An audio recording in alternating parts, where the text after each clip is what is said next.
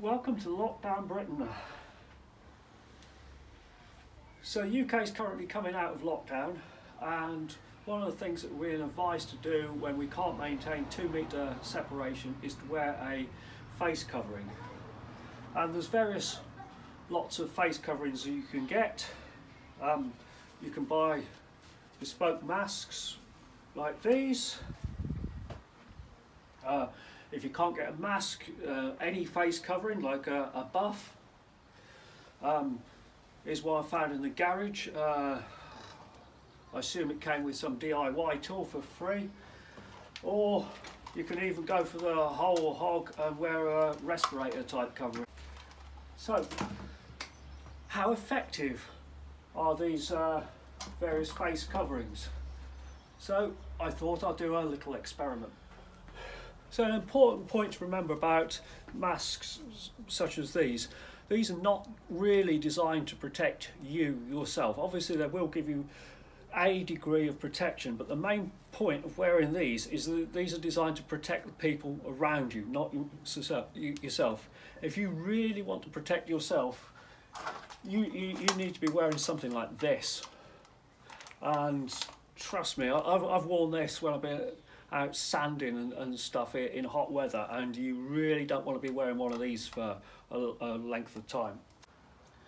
Right, I've got here an air compressor. It's a little one, 8 bar, 5 litre capacity. 8 bar is about 120 psi, and we're running that to a trigger,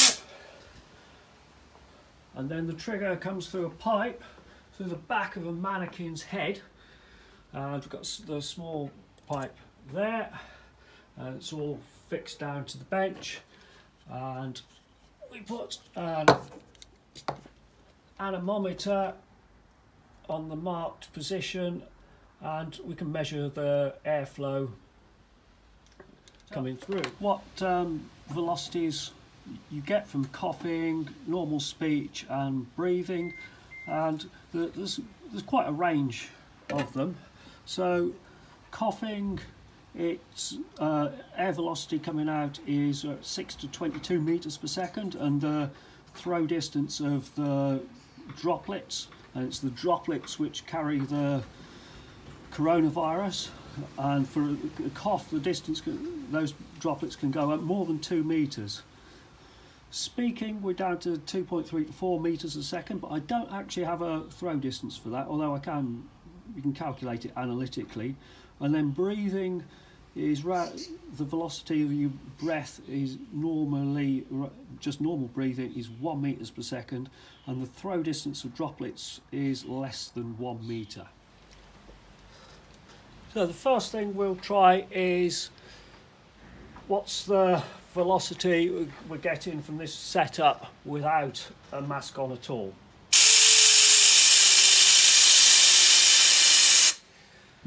And we're getting around about 20 meters a second, which is right up there with the velocity of a cough.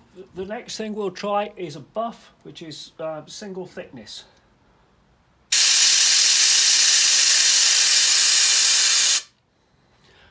And we're getting about 6 meters per second. We'll redo the buff now, but with the double layer of thickness of material.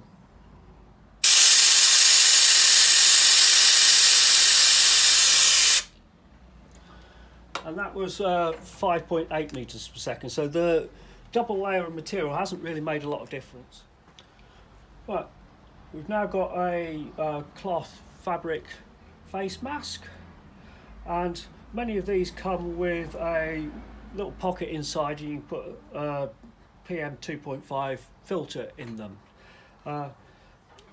This has got the filter in it. I'll try it with the filter out in a second or so. So let's see how effective this mask is.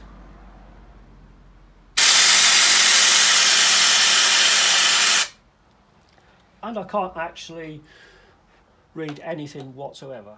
So before I take the filter out, I'll see if I can measure the leakage coming out past the mask.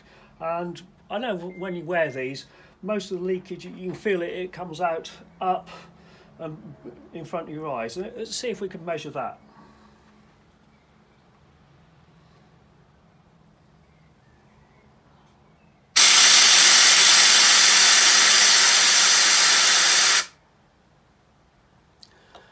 And I'm getting about 1 meters per second coming off that. We'll try this mask now, but with no filter insert in it. So I've taken the filter out.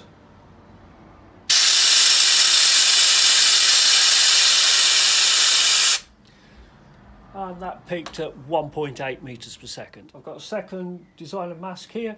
This one's got a vent on the outside of it, and it's also got a wire in here, so it moulds to your nose a little bit. I've got the filter insert in it.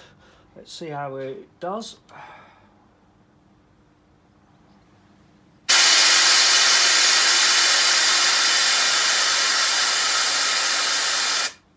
And I can't actually measure anything.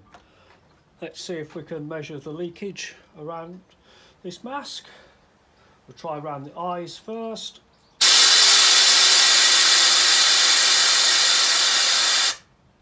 And I'm not getting anything at all. I'll now see if I can measure any leakage coming back on this one past the side.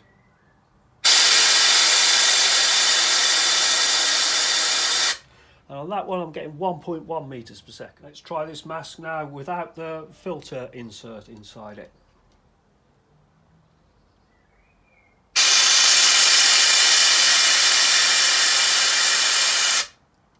And 0 for this one. And 0. Let's see if we can measure any leakage past the side of this mask. We'll try it by the eyes first.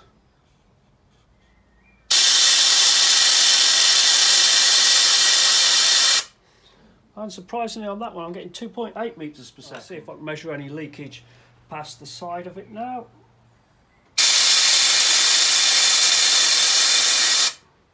Nope, that's 0. Finally I'll test this DIY respirator type mask. And this, unlike the other masks, this one is designed to actually protect you rather than the people around you. And it's got elasticated harness to hold it onto the back of the head and around the neck, and you adjust that to actually get a tight fit on that, and you can press these filters in and actually check the quality of the seal. What I'll try and do though is to measure the outlet velocity coming through the flat filter.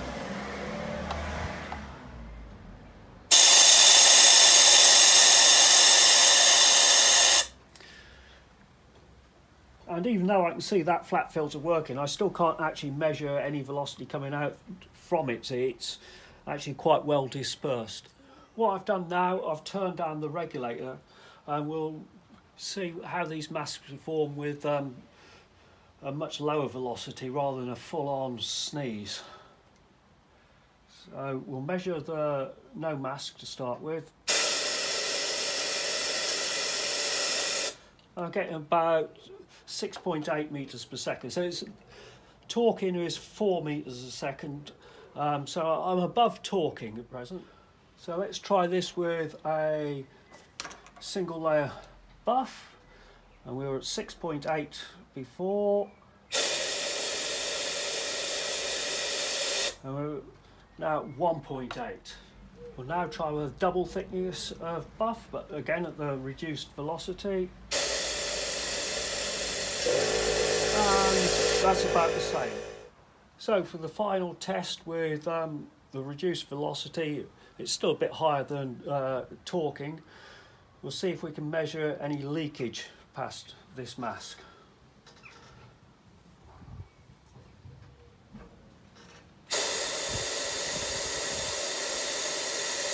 And no, I'm getting no leakage there. We'll try the side.